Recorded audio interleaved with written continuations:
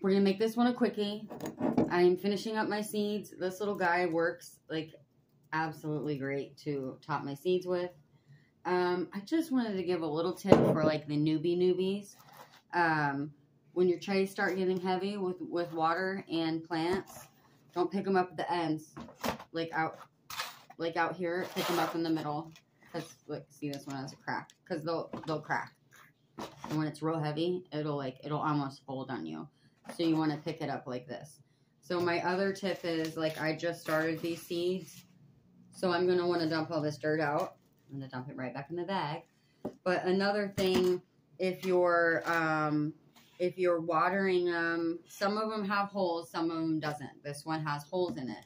So if you're gonna water them now I'm not talking about bottom watering. So some people bottom water. I won't be able to because this one has holes.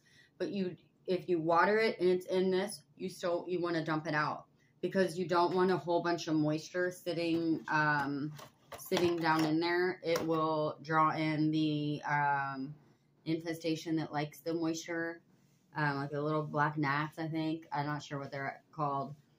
They've gotten me before, and then also like mildew, mold, all that stuff. So just my quick tip on that. So I am going to water this. I think I've got a couple more strawberry seeds I see popping out. I'm going to get it a little more even. I'm not going to fill them all the way to the top. I'm not going to pack them down.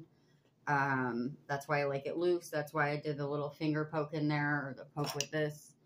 Give a little drop in, and then I'm just real lightly putting this over the top.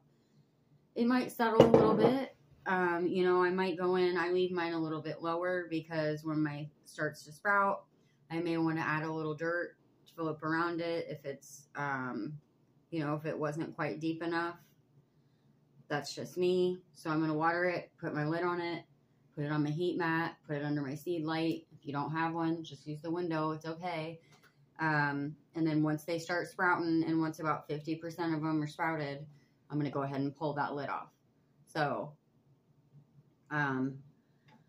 anywho, just the moisture is, you know, important at the beginning. Don't overwater. Let them dry out, or close to drying out. Again, you don't want too much moisture. Whatever works for you. Also depends on your soil.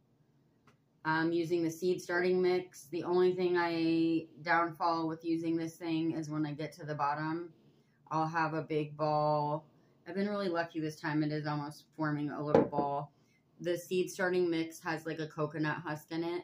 So sometimes, or if you're using a bigger, chunkier mix with too much stuff in it, you don't have to use one of these. It gets clogged and it doesn't like it. So I have to like dump out the big stuff. But that's just it.